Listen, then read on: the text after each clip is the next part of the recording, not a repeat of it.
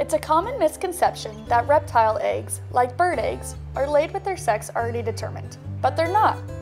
In some reptiles, the sex of the babies is not determined by their chromosomes. It is actually only influenced by temperature.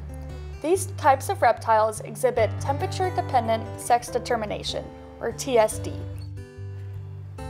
During the thermosensitive period, which occurs in the middle of development, small changes in temperature, even just by 1 degree, can trigger the release of certain hormones, which determine the sex of the embryo.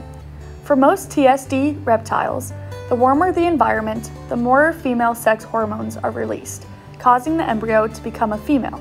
And vice versa, in cooler nests, the more male sex hormones are released, causing the embryo to be a male.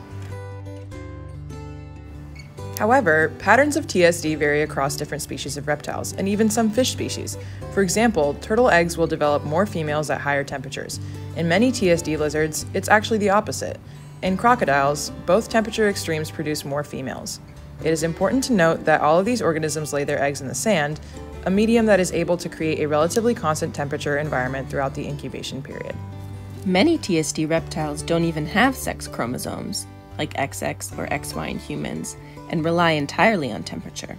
However, even reptiles with sex chromosomes in genetically male or female embryos can still be influenced by their incubation temperature. When genetically male eggs become female under these circumstances, it's called sex reversal. Currently, the best studied case of this is the central bearded dragon, a lizard native to the Australian desert. Warmer incubation temperatures lead to sex reversal, where genetically male embryos are induced to develop fertile ovaries, turning them functionally female. However, these sex-reversed females tend to also look more like males, with bigger heads, thicker tails, and blacker beards than their genetically female counterparts. Sex-reversed females are also found to be more successful mothers, laying more eggs in clutches and being more protective via typically male aggressive behaviors like bobbing and flaring their beards. So, how is something like this relevant to the future of our planet?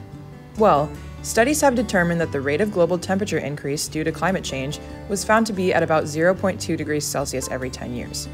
This may not seem like a substantial change, but what this tells us is that in just 50 years, there will be an estimated increase of 1 degree Celsius.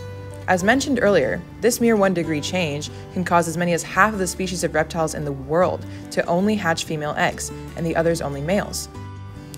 This would lead to the eventual loss of these species, causing catastrophic impacts on ecosystems around the world.